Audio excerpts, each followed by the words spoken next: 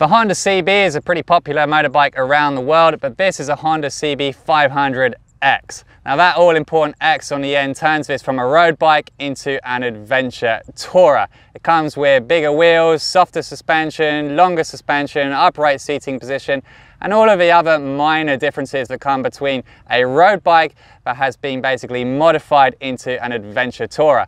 Now this is great for Vietnam, where you have highways that like to throw in a lot of potholes, and obviously there are a lot of back road lanes with gravel track driving. It's not a bike for serious off-roading, but for Vietnam, this is a great choice of light off-roading and adventure trails.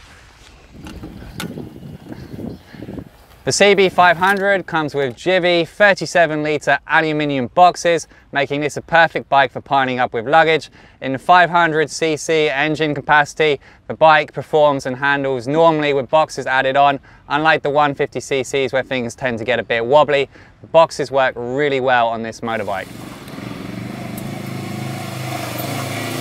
So talking about CC, this has 500, has 50 horsepower, it weighs 200 kilograms, which is actually light for an adventure bike. The seat height is 33 inches and it has a fuel capacity of 17.7 litres. So yeah, it will go all day. 150cc motorbikes are fine, and in many ways they're practical for Vietnam, but when you throw a bit of luggage on bikes like this, they do become pretty wobbly. They simply don't have the build quality and stability as larger capacity motorbikes such as this.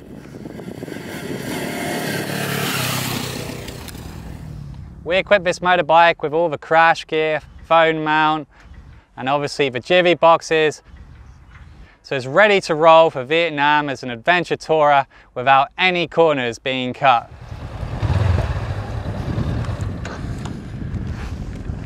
What I am finding with this bike at the sort of 40-kilometer speed along gravelly road is you can just sit down and it bounces along really nicely. There's no need for the adventure style cool stand-up position on a bike like this. And to be honest with you, I think Honda is targeting the entry-level adventure rider, which is just what we have in Vietnam.